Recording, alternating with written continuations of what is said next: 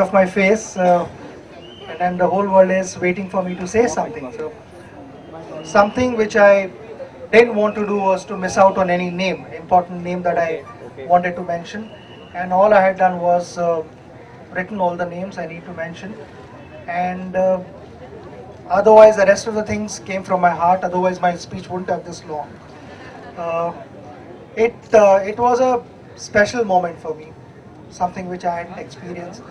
I knew that I would get emotional, and that's just for safety I was carrying a bottle of water as well, which kept me going.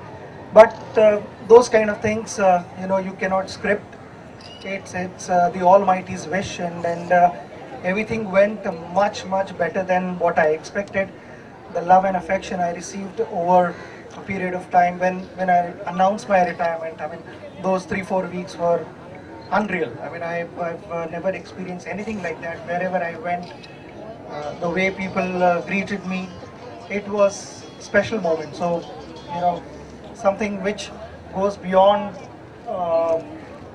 something which I'd be able to express. And again, coming back to this long speech, I mean, it wasn't written or rehearsed, it just came from my heart.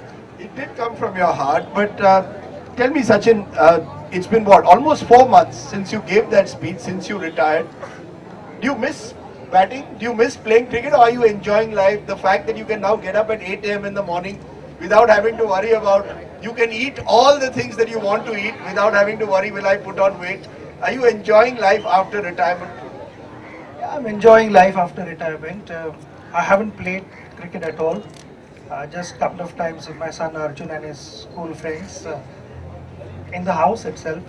But other than that, I have not played cricket. But with this big bat and the wagon wheel here, I'm tempted to have a go. This is a 20-ton bat, so I mean, you can imagine how much effort it has taken for the curator to put this together, and there is a proper study behind this. I mean, the gap in between, I was just talking to him, he said gap in between, the color is blue because I played for India, and India is all about having blue color, bleed blue.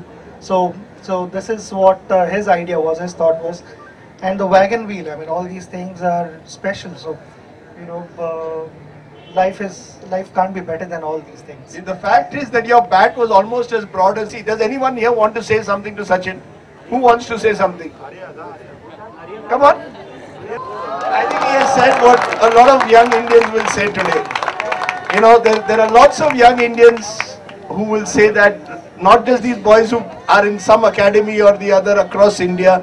What would you like to tell these young boys in conclusion? Because a lot of people will come over the years, there'll be 20, 30, 50 years from now, we hope even 100 years from now, when they come by the Arabian Sea, they will come and see this bat of honor.